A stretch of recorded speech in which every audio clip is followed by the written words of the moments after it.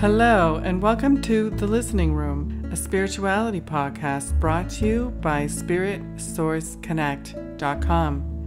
My name is Suzanne Goulet, and in each episode, I'll be speaking to you about new spirituality and how you can use it to improve your daily life.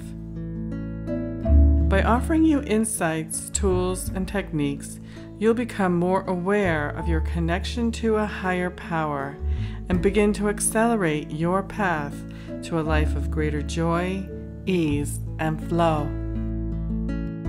Enjoy! You are a holy child of God. What does that mean? That means that everything that you are is an extension of your soul, which is an extension of God. And all that you are is lovable. That means that although the world may want to put you in a category that says you are that, what that does is cut off or shun a great many number of other parts of you that should remain quiet or unexpressed. There are many parts of you, and the parts that remain unexpressed will rob you of your energy.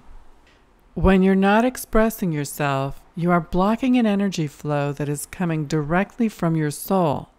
And if that energy flow has nowhere to go, it lodges itself in your body and stays there until you find a way to express it. If you want to and find the courage to do so, that is. But for most people, shunning parts of themselves is what they've done to accommodate a world that asks them to synthesize everything that they are into one facet, one color, when in actuality, what we are made up of is many, many facets, and all the colors of the spectrum in its variety of expressions. You don't need to qualify yourself to the world any longer. No one is really telling you what to be or not to be, although you may feel like they are, or it is. What you are seeing, if you are experiencing a reflection of this, is your own judgments against yourself. There's no need to go there. You can let all of that go.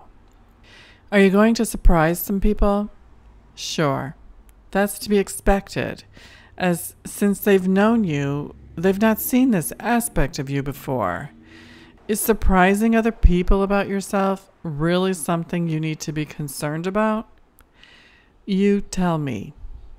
How much does it matter to you what other people think of you?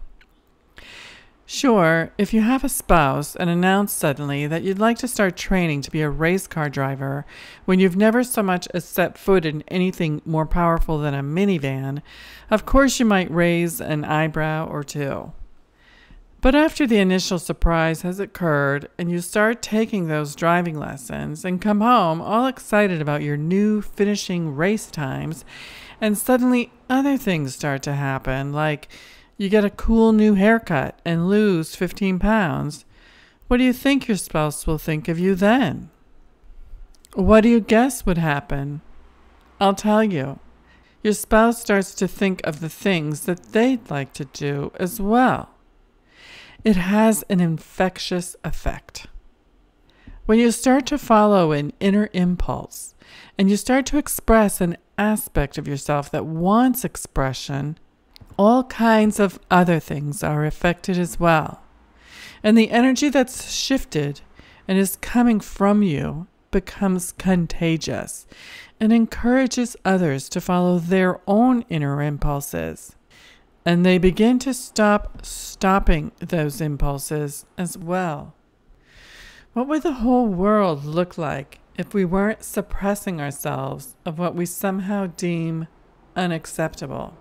These aspects of ourselves are usually only unacceptable by our own judgments of ourselves.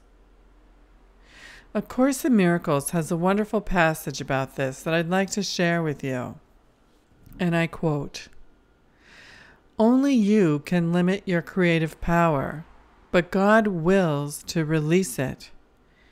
He no more wills you to deprive yourself of your creations than he wills to deprive himself of his. End quote. You were designed to create. You are a holy child of God, and as God has created, you have been designed to create like God in your own world. Here's another quote from the Course I'd like to share as well. The extension of God's being is the soul's only function. Its fullness cannot be contained any more than the fullness of its Creator. Fullness is extension. The ego's whole thought system blocks extension and therefore blocks your only function. It therefore blocks your joy, and this is why you perceive yourselves as unfulfilled. Unless you create, you are unfulfilled. But God does not know unfulfillment, and therefore you must create. You may not know your own creations, but this can no more interfere with their reality than your unawareness of your soul can interfere with its being. End quote. You see, by taking those risks and creating the way you feel those impulses flowing through you are directing, you are actively receiving guidance from your soul on how to create as God does. You begin to participate in the extension of the kingdom through creating beauty, hope, aliveness, and joy through your own being and in your own activities. You extend the kingdom of heaven further by inspiring others, essentially giving them permission to do the same. So consider for a moment now if there is a part of yourself that you would like to keep quiet and away from others, not letting them know about an activity or a passion you have for fear of what they will think.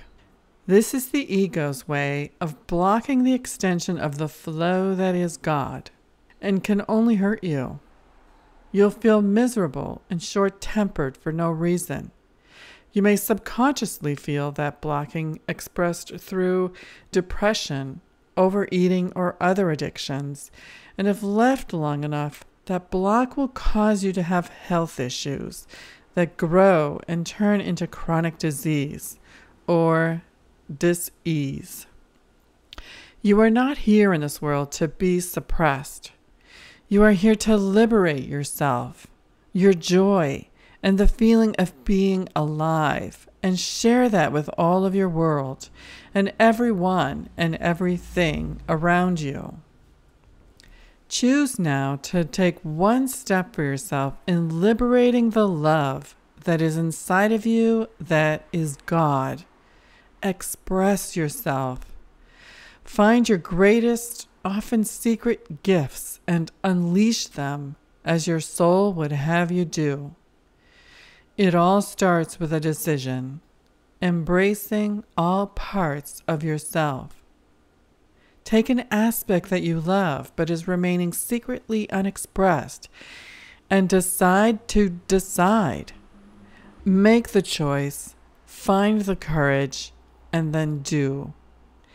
Here is one last quote from the Course that can guide and inspire you.